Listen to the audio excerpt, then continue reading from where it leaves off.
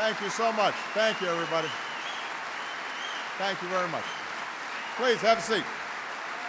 Thank you. Thank you, MIT. I am hugely honored to be here. It's always been a dream of mine to visit the most prestigious school in Cambridge, Massachusetts. Hold on a second. Certainly the most prestigious school in this part of Cambridge, Massachusetts. And I'll probably be here for a while. I understand a bunch of engineering students put my motorcade on top of Building 10.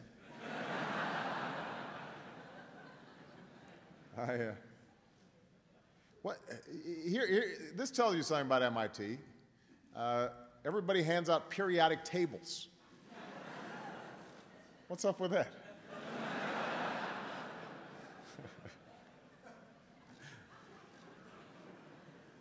I want to thank all of you today for the warm welcome and for the work that all of you are doing to generate and test new ideas that hold so much promise for our economy and for our lives. And in particular, I want to thank two outstanding MIT professors, Eric Lander and the person you just heard from, Ernie Moniz, for their service on my Council of Advisors on Science and Technology. And they have been hugely helpful to us already on looking at, for example, how the federal government can most effectively respond to the threat of the H1N1 virus. And so I'm very grateful to them. We've got some other special guests here I just want to acknowledge very briefly. First of all, my great friend and a champion of science and technology here in the great Commonwealth of Massachusetts, my friend Deval Patrick is here.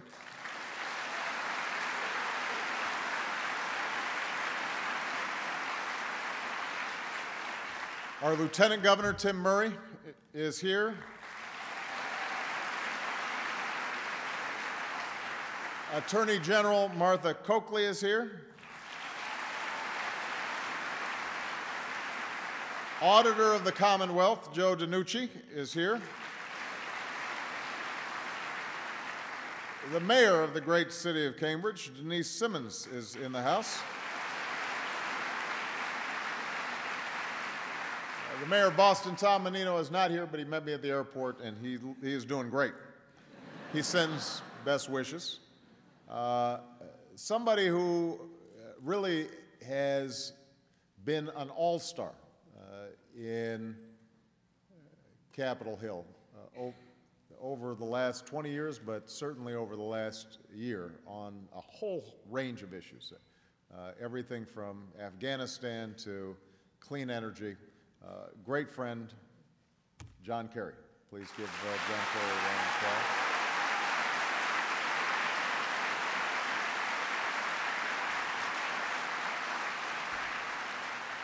And a wonderful member of Congress, I believe this is your district, is that correct, Mike?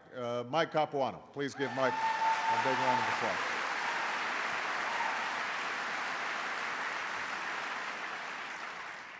Now, Dr. Moniz is also the director of MIT's energy initiative called MIGHTY, and he and President Hockfield just showed me some of the extraordinary energy research being conducted at this institute. Windows that generate electricity by directing light to solar cells, lightweight, high-powered batteries that aren't built but are grown. That was neat stuff. Engineering viruses to create batteries. More efficient lighting systems that rely on nanotechnology. Innovative engineering that will make it possible for offshore wind power plants to deliver electricity even when the air is still. And it's a reminder that all of you are heirs to a legacy of innovation, not just here but across America, that has improved our health and our well-being and helped us achieve unparalleled prosperity. I was telling John and Deval on the ride over here, you just get excited being here and seeing these extraordinary young people and the extraordinary leadership of Professor Hockfield because it taps into something essential about America. It's the legacy of daring men and women who put their talents and their efforts into the pursuit of discovery. And it's the legacy of a nation that supported those intrepid few willing to take risks on an idea that might fail, but might also change the world. Even in the darkest of times that this nation has seen, it has always sought a brighter horizon. Think about it. In the middle of the Civil War, President Lincoln designated a system of land-grant colleges, including MIT, which helped open the doors of higher education to millions of people. A full year before the end of World War II, President Roosevelt signed the GI Bill, which helped unleash a wave of strong and broadly shared economic growth. After the Soviet launch of Sputnik, the first artificial satellite to orbit the Earth, the United States went about winning the space race by investing in science and technology, leading not only to small steps on the moon, but also to tremendous economic benefits here on Earth. So the truth is, we have always been about innovation. We have always been about discovery. That's in our DNA. The truth is, we also face more complex challenges than generations past. A medical system that holds the promise of unlocking new cures is attached to a healthcare system that has the potential to bankrupt families and businesses and our government. A global marketplace that links the trader on Wall Street to the homeowner on Main Street to the factory worker in China. An economy in which we all share opportunity is also an economy in which we all share crisis. We face threats to our security that there are threats to our security that are based on those who would seek to exploit the very interconnectedness and openness that's so essential to our prosperity. The system of energy that powers our economy also undermines our security and endangers our planet. Now, while the challenges today are different, we have to draw on the same spirit of innovation that's always been central to our success. And that's especially true when it comes to energy. There may be plenty of room for debate as to how we transition from fossil fuels to renewable fuels. We all understand there's no silver bullet to do it. There's going to be a lot of debate about how we move from an economy that's importing oil to one that's exporting clean energy technology, how we harness the innovative potential on display here at MIT to create millions of new jobs, and how we will lead the world to prevent the worst consequences of climate change. There are going to be all sorts of debates, both in the laboratory and on Capitol Hill, but there's no question that we must do all these things. Countries on every corner of this earth now recognize that energy supplies are growing scarcer. Energy demands are growing larger, and rising energy use imperils the planet we will leave to future generations. And that's why the world is now engaged in a peaceful competition to determine the technologies that will power the 21st century. From China to India, from Japan to Germany, nations everywhere are racing to develop new ways to produce and use energy. The nation that wins this competition will be the nation that leads the global economy. I'm convinced of that. And I want America to be that nation. It's that simple.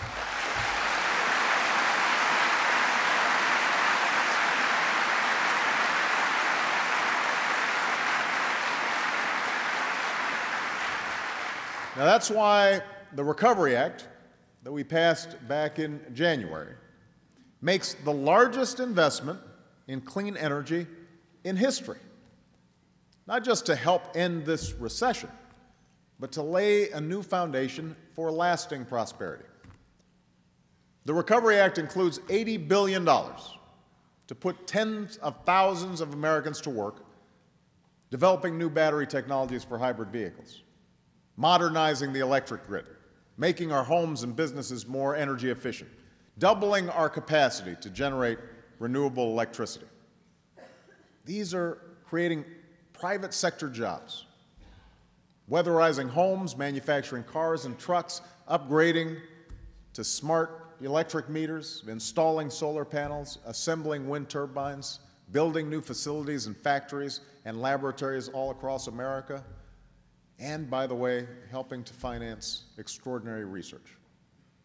In fact, in just a few weeks, right here in Boston, workers will break ground on a new wind technology testing center, a project made possible through a $25 million Recovery Act investment, as well as through the support of Massachusetts and its partners. And I want everybody to understand, Governor Patrick's leadership and vision make this happen. He was bragging about Massachusetts on the way over here. I told him, you don't have to be a booster. I already love the state. But he helped make this happen.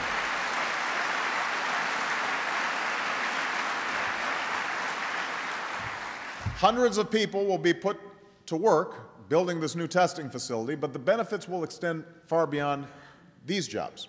For the first time, researchers in the United States will be able to test the world's newest and largest wind turbine blades roughly the length of a football field, and that in turn will make it possible for American businesses to develop more efficient and effective turbines and to lead a market estimated at more than $2 trillion over the next 2 decades. This grant follows other Recovery Act investments right here in Massachusetts that will help create clean energy jobs in this Commonwealth and across the country. And this only builds on the work of your governor, who's endeavored to make Massachusetts a clean energy leader, from increasing the supply of renewable electricity to quadrupling solar capacity to tripling the Commonwealth's investment in energy efficiency, all of which helps to draw new jobs and new industries. Now, that's worth applause.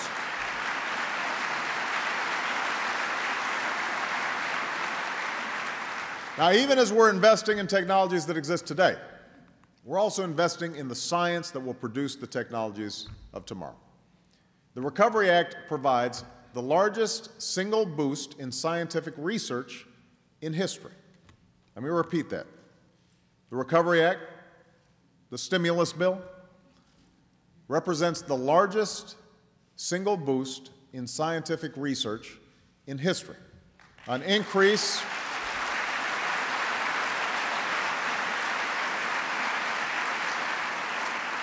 That's an increase in funding that's already making a difference right here on this campus. And my budget also makes the research and experimentation tax credit permanent, a tax credit that spurs innovation and jobs, adding $2 to the economy for every dollar that it costs. And all of this must culminate in the passage of comprehensive legislation that will finally make renewable energy the profitable kind of energy in America.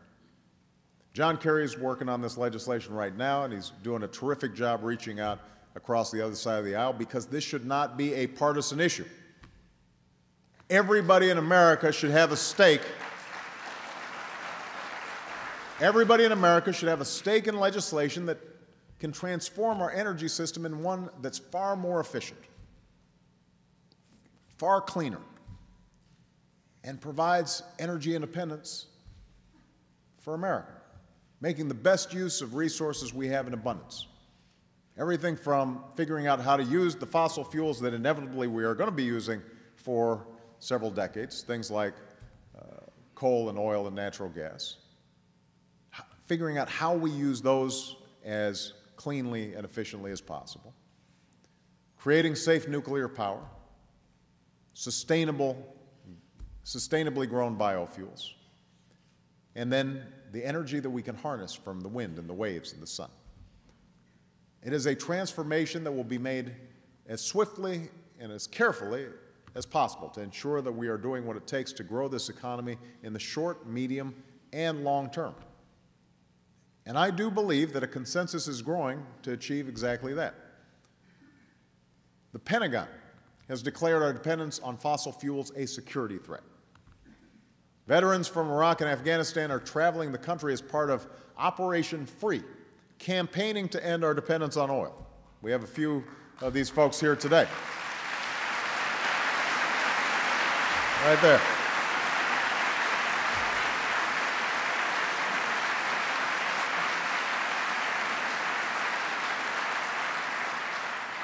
The young people of this country that I've met all across America, they understand that this is the challenge of their generations.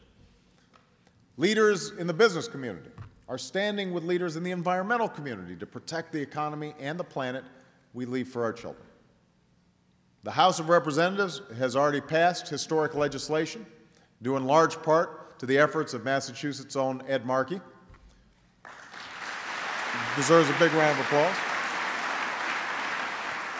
We're now seeing prominent Republicans like Senator Lindsey Graham joining forces with longtime leaders like John Kerry on this issue to swiftly pass a bill through the Senate as well.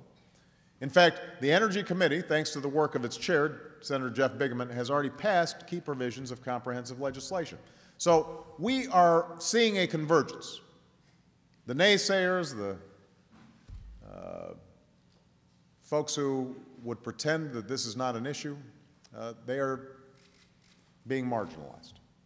But I think it's important to understand that the closer we get, the harder the opposition will fight, and the more we'll hear from those whose interests or ideology run counter to the much-needed action that we're engaged in.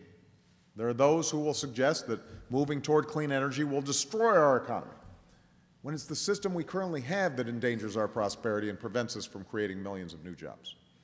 There are going to be those who cynically make cynical claims that contradict the overwhelming scientific evidence when it comes to climate change. Claims whose only purpose is to defeat or delay the change that we know is necessary. So we're going to have to work on those folks. But understand there's also another myth that we have to dispel, and this one's far more dangerous because we're all somewhat complicit in it. It's far more dangerous than any attack made by those who wish to stand in the way of progress. And that's the idea that there's nothing or little that we can do. It's pessimism.